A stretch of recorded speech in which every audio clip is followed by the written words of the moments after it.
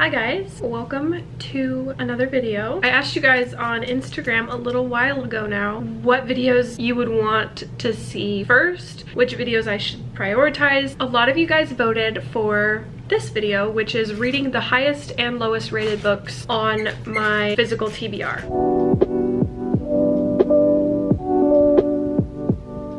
It's very gloomy out, so that's why the lighting is kind of dull. It's not very bright. And then my dog is trying to play and squeak his toy while I'm filming. We're just gonna disregard the squeaking, okay? So I'm a little excited for this video, obviously, because of the highest rated books I'm going to be reading. Hey, you're too loud right now. But then obviously the lowest rated ones aren't very exciting, but one of them is kind of. I have a good feeling about one of them. The other one, I feel like it could be a complete catastrophe. So I have no idea how that's gonna go, but that's the point of the video, right? So we're gonna see, you know, if the highest rated books are worth the hype. We're gonna see if the lowest rated ones need a little bit more praise and recognition. You know, maybe they're just a little underrated, and I'm here to tell you whether they're gonna be worth it or not. One of these, though, I don't have to tell you much about because you know this one. I know you know this one. Yeah, and the other one. Obviously, they're very popular books. One pretty recently popular and one not so recently popular. So I'm excited for the little mix that we're gonna get here. I'm gonna show you all the books I'm gonna be reading. I think I have a total of 4 that I'm gonna read. 2 highest rated and 2 lowest rated. So I think that's going to be the plan for this moment. I have no idea how long this vlog is going to take me, but it's going to take however long it takes for me to get through these 4 books. Let's talk about how I chose these books. I'm using the ratings and reviews on Goodreads as opposed to Storygraph, which isn't as popular yet. And so what I did was I went to my want to read shelf and I filtered it to show me average ratings. So that means it shows you the highest rated book for the amount of ratings it's gotten, if that makes sense.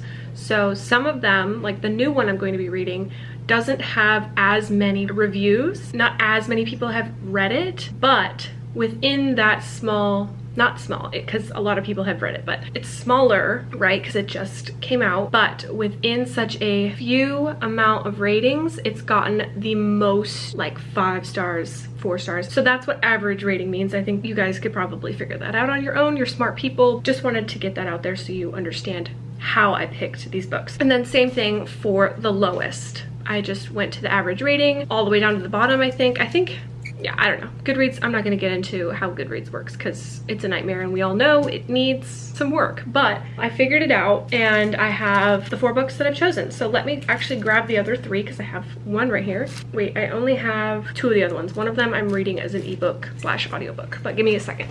Okay, let's talk about the highest rated books I'm going to be reading. The first one I have is the one you guys all know and lots of you also love, A Court of Mist and Fury by Sarah J. Maas. This, obviously, no surprise to anyone, right? This is a very highly rated book, highly loved, most people's favorite in this series. I thought it was perfect because I just read A Court of Thorns and Roses like a couple months ago, and so it's perfect timing for me to pick this up because I need to pick it up.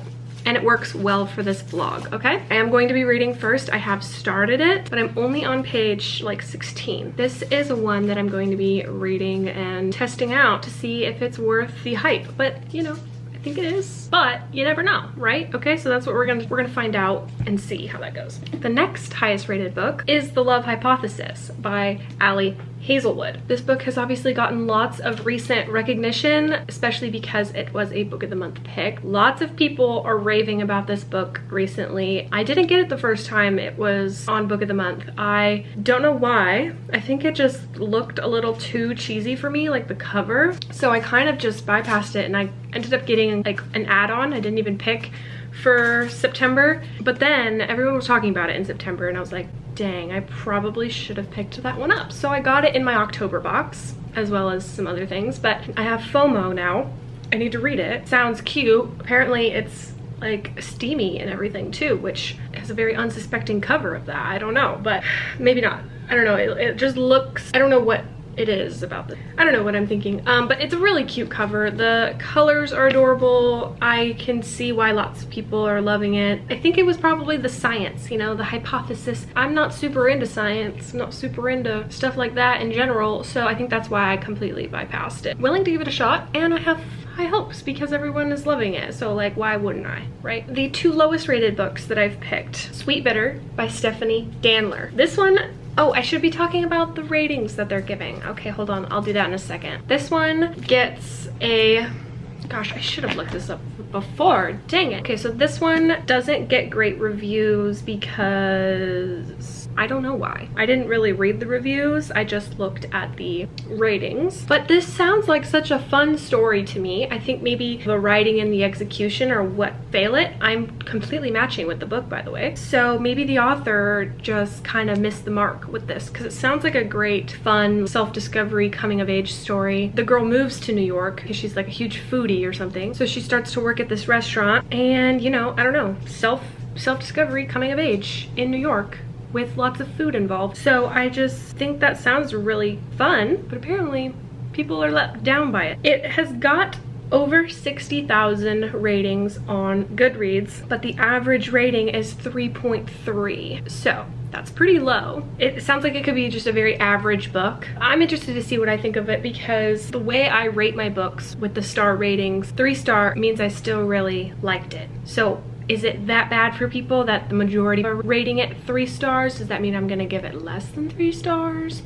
Or are people just crazy and do they just not get it? Or, you know, like maybe this is completely up my alley, but I don't know. So we'll see. That's the whole point. And then the second lowest rated, well, this one is actually the lowest rated. Like this one's a little bit higher, but the other one is Catherine House by Elizabeth, I want to say Thomas.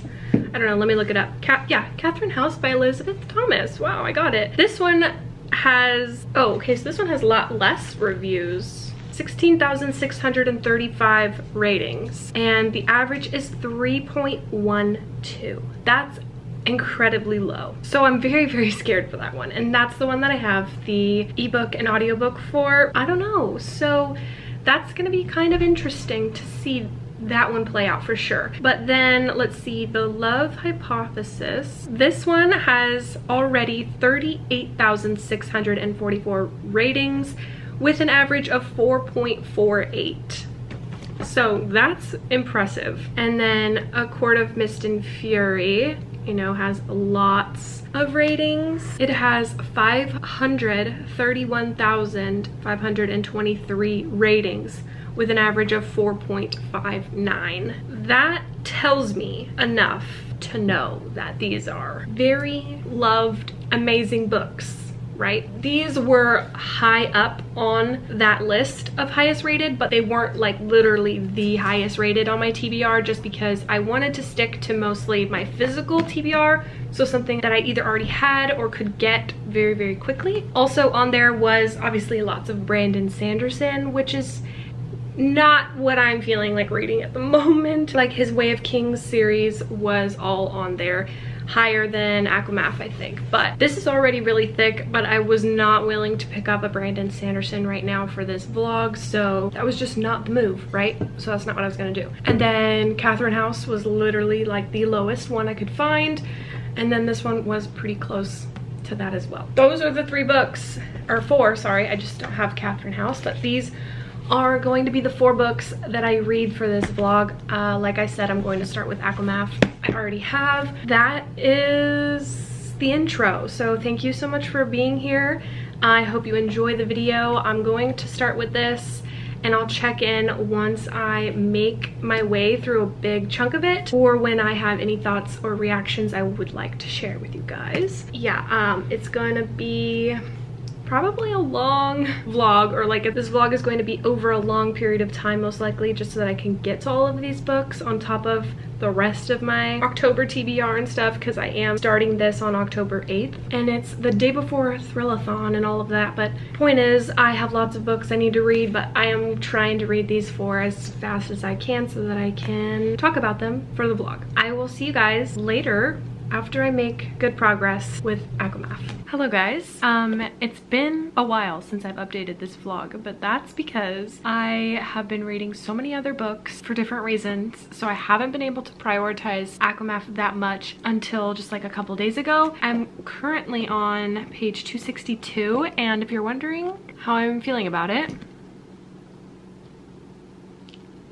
this is how I'm feeling about it. So I'm definitely having the best time annotating this book. I am really into it, really loving it, and I'm not even necessarily in like a fantasy mood right now. This is just so good. Just such a guilty pleasure, and I love these characters. Totally understanding the hype. Totally get it. Again, like if you know me, you know that fantasy is not necessarily my genre, but I'm loving the vibes in here, having the best time. Already feels like a 5-star. Also, if this doesn't tell you enough, that's how I feel. That's how I feel, okay? So I'm almost halfway, not quite yet, but hoping to get halfway soon because I am participating in the Citadel readathon this weekend. It's Friday night at 10 p.m. But if you didn't know, Mel reads, her Patreon is called the Citadel, and we do like a weekend readathon every month. So that is happening this weekend, and hopefully that will help me get lots of reading done for this vlog in particular. Yeah, so I'm hoping to finish this very soon. I don't have much to say, plus I don't want to say too much, even though it's been around for a long time. I know it is a big deal for some people, so I don't want to spoil it for anyone who has yet to get to it and really wants to. I would definitely recommend it if you're into fantasy. Even if you're not into fantasy like me, I'm loving it. So this is rightfully so highly rated on Goodreads. Benji, can you please stop it? Please stop it. No one asked you. Hey, quiet. I mean, favorite character right now, I would be very basic and say Rhysand, but I also am liking Azriel at the current moment. And I don't, like, I obviously know, I've heard from people like who the couples are. I kind of hear things, you know, here and there, but I try not to pay attention to it, or try not to like dig deeper into what people are saying when they're talking about this series, because I don't want to get that spoiled, obviously. But I do pretty much know who the end gamers are. I think that's kind of fun to like now see it in the beginning of the series and seeing those characters meeting for the first time, and like knowing in the back of my head who's gonna end up with who. So yeah, I don't know, it's kind of fun from that perspective. I might do another update before I actually finish it, but I just wanted to pop on because I haven't filmed a clip for this vlog in a while. So I'm here in the full swing of it for this vlog. I kind of had to take a pause on it just for Thrillathon and stuff, but really hoping to knock out these books this week.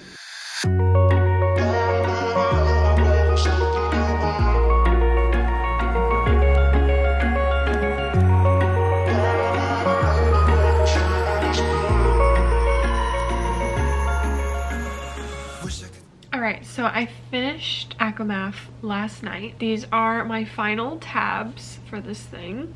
Very satisfying. Love that. Really loved this book, alright? Okay, so the hype is there. Totally understand it. I just don't know if I personally can give it 5 stars, actually, after thinking about it for like a whole day. Nothing against the book. I just think because fantasy's not my thing, and because I'm not a huge like fae stan, you know, just like not in general, not my type of book, I feel like I can't give it 5 stars because I try to save my 5 stars, you know, for like the best of the best for me. But with that being said, I gave ACOTAR 4 stars, and I can see how this one is better than the first book. So I think I'm going to give it 4.5. I really loved all the characters that you meet. The plot was pretty interesting for the most part. It just did lose me in some areas, and that's simply because it's just fantasy. But it was still really good. And the ending, everyone talks about the last like 40 pages, like so much happened, and it was really good. Loved it. I'm just not going to give it 5 stars. It's also like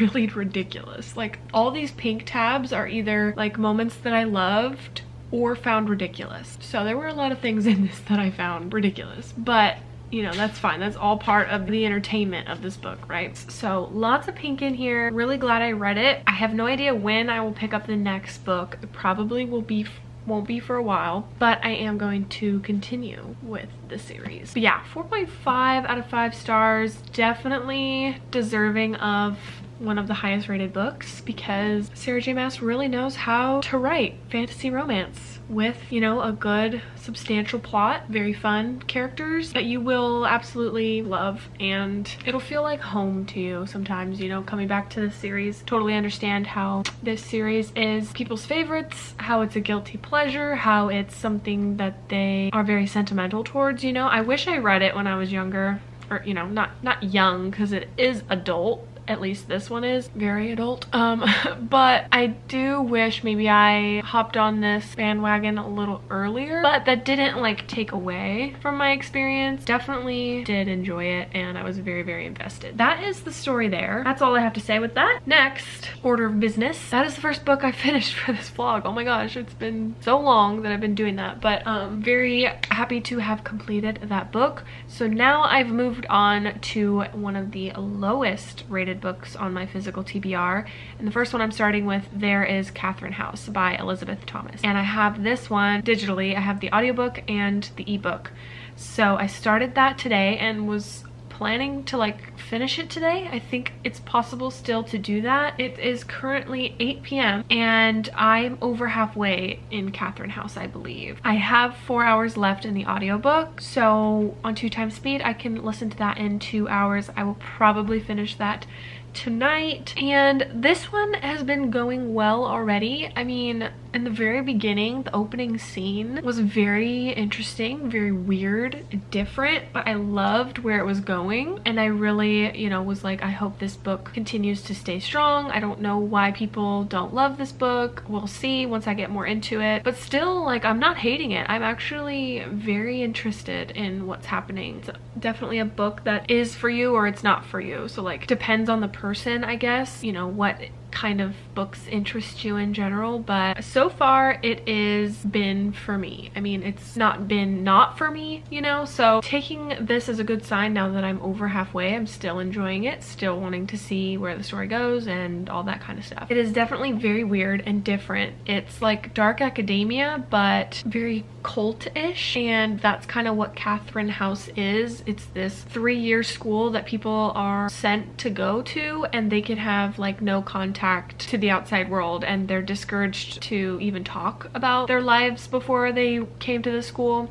So Catherine House is very much like a cult, and these kids get, you know, kind of sucked in and kind of brainwashed, kind of put in a trance about, you know, why they're there and who that makes them, the type of person that they become now that they're at this school. But I don't know, the vibes are very interesting. I'm digging the vibes. Very descriptive, atmospheric and stuff. Not a lot of like answers to the plot. I know a lot of people have DNF'd this book because they just weren't getting the answers that they wanted. There wasn't enough character buildup and stuff, that people just were immediately turned off by it because of that. But if you go into it somewhat blind, like I did, I didn't really know anything about it, but I, like I said, loved the opening scene, and it really made me want to stick it out to the end. Like even just first couple of pages made me feel invested. So it's definitely something different than I've ever read before, but we shall see how the rest of it goes. But yeah, I'm very excited that I'm not hating it. So basically, like, what's happening right now is the main character is trying to figure out like the behind the scenes of this cultish place. Now she's making all these friends. It's like school, so there's parties and there's classes and tests and things like that. Things happen. She's starting to like want to uncover the secrets of this school, like what makes it different, and I don't know, it's just very, very weird. Those are my thoughts now at this point. So I will check back in with you guys once I've finished it and give you my final review and all of that, and then I will be picking up another highest rated book. So I will see you guys when that happens.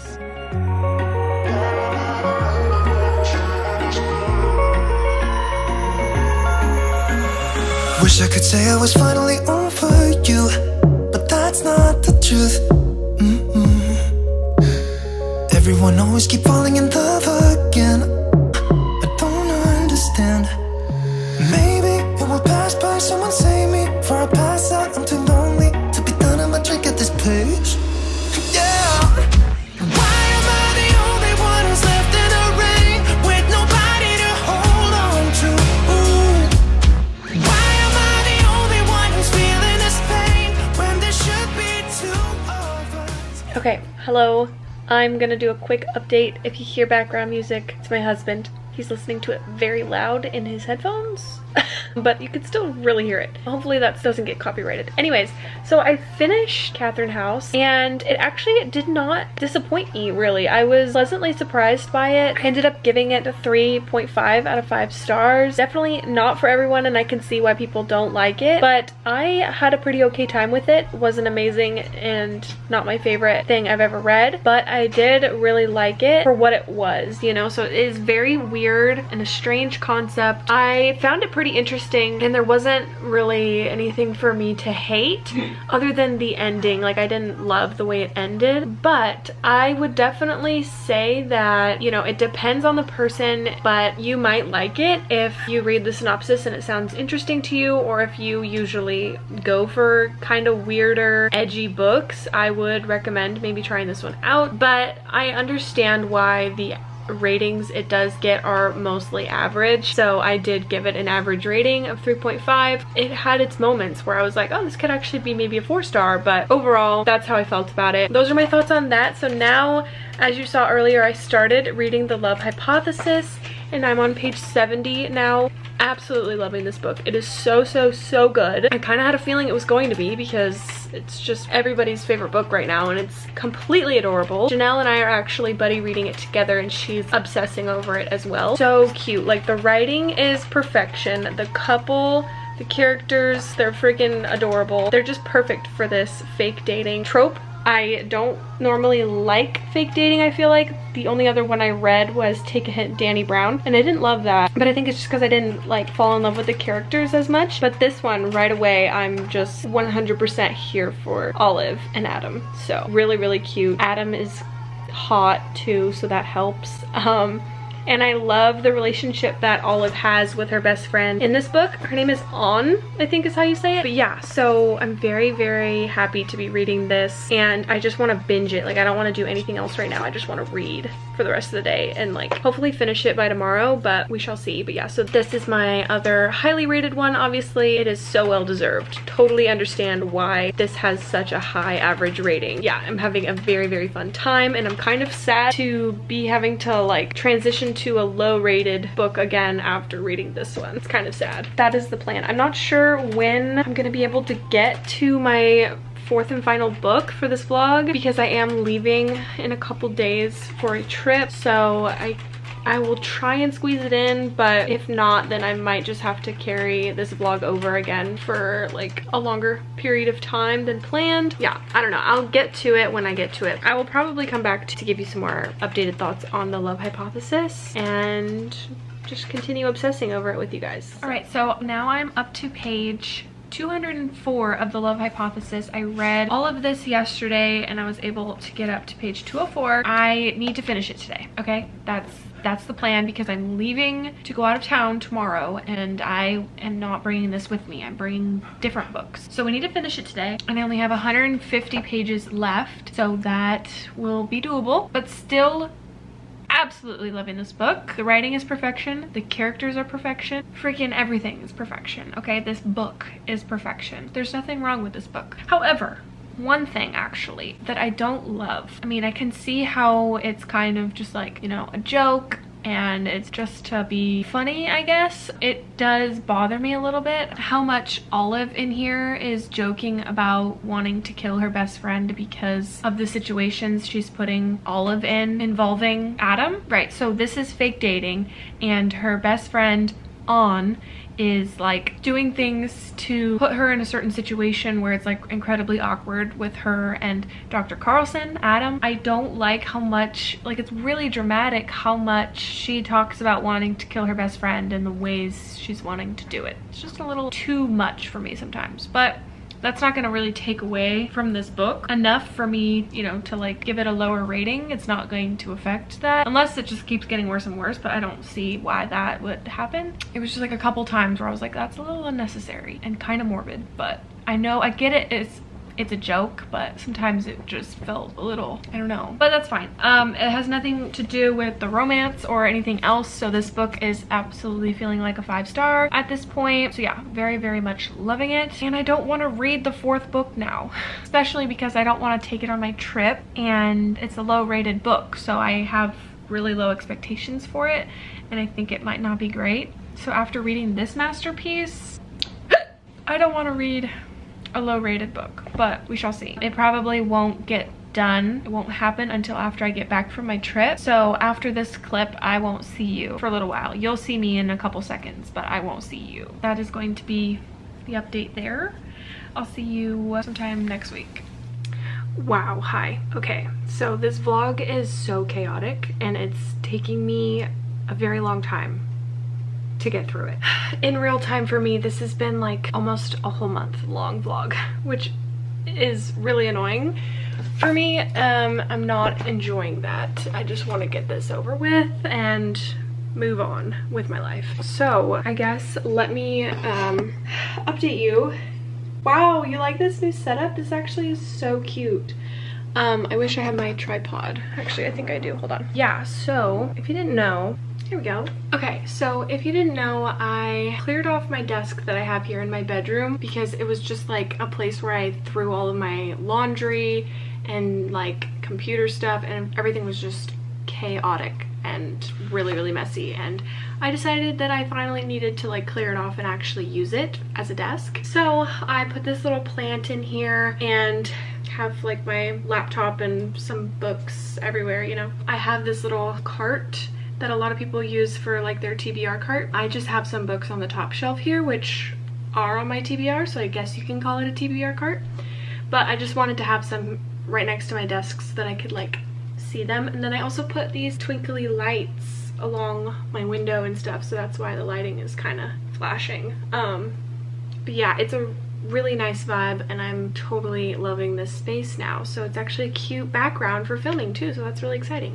Anyways, for this vlog, I need to finally update you on the love hypothesis. I've already talked about it a lot on my channel now, but I finished this, and it is probably my new favorite romance book ever. Like, it is so good. I gave it 5 out of 5 stars, obviously. It, I think, has topped every other romance I've ever read, and that's insane because this is a fake dating trope. And before okay, so I don't know if I want to say before because like it still is, but I liked, my favorite romance book was a Friends to Lovers romance, which was People We Meet on Vacation by Emily Henry. So that was my favorite book, and now I think this one is my favorite book because I just fell in love with the 2 characters in here so much more. Like, I don't know, I felt the chemistry and I felt more love for the characters specifically in this one than I did with People We Meet on Vacation. But yeah, so this is fake dating, and I found this to be like really stunning and really well done. Just so cute, you know? Like, I don't know what else to say other than it's freaking adorable. So yeah, I loved this one just because the characters and their chemistry, no pun intended, I mean it's biology I guess, but whatever. It was really cute, and you know, totally fell in love with both of them and was rooting for them throughout the whole thing. And I didn't tab it, but I did like go and underline and highlight things obviously, and I wrote some stuff in there, but I want to reread it like now. Every day I think about picking it up and just reading it and pushing off everything else that I need to be reading right now. But I think I will plan to read this next month, so in December, because I really want to go through and annotate again and put tabs in it. So I definitely see why this is a freaking highest rating on Goodreads. It is so well deserved. I think this is Allie Hazelwood's like first book, is her debut if I'm not mistaken. That's incredible. So yeah, if you haven't read this yet, you need to read it. Totally love this book. Perfect, literal perfection. My favorite romance. And my camera's gonna die, so hold on a second, okay? Also, am I out of focus? Okay, let's see how long I can go before the camera battery dies. So yeah, this is the next one that I need to be picking up and reading for a lowest rated, and I just don't feel like it, so I don't know if I'm going to or not. I need to edit this vlog and see where I'm at and if I need to read a 4th book, because that's a lot for my brain, and I don't know if I feel like reading this right now. I will at some point, just not maybe for this vlog, maybe in a new one. I don't know. I will update you on what I plan to do with this. Like, it sounds really interesting and I'm really wanting to read it because it has to do with like food and the restaurant industry in New York and coming of age and this girl, and I don't know, it sounds interesting and I want to see why it gets low ratings. So I will pick it up at some point. I just don't know when. I'll get back to you. Okay, hi guys. So it's the next day and I've decided that I'm not going to be reading the fourth and final book for this vlog. So I'm sorry if that is disappointing to any of you, but I promise I will read it at some point. I'm just not going to now because I want to wrap this vlog up and I want to be able to get it out there for you guys. So if I were to keep this going until I actually finished that fourth book, I feel like it would never see the light of day because I'm just wanting to read other books right now and wanting to film other vlogs. So that is what I decided to do. So yeah, that's going to be the end of this vlog now. I hope you enjoyed watching and I hope it was interesting for you to see me read some high-rated books and a low-rated book. So yeah, I definitely will do this type of video again in the future because I love the idea of trying to pick up some books that are either loved or hated within the book community and see where I fall with them. Just to wrap up, if you already forgot by this point, I really loved the two highest rated, Akamath and The Love Hypothesis. The Love Hypothesis obviously was my favorite. And then I also enjoyed Catherine House, which was pretty decent for it being really low rated. That one got the average of 3.12 stars on Goodreads, and that kind of blows my mind. I don't know why it's that low, but I was pleasantly surprised by it. And yeah, so that's that. I hope you're all having a great day and I will see you in my next video.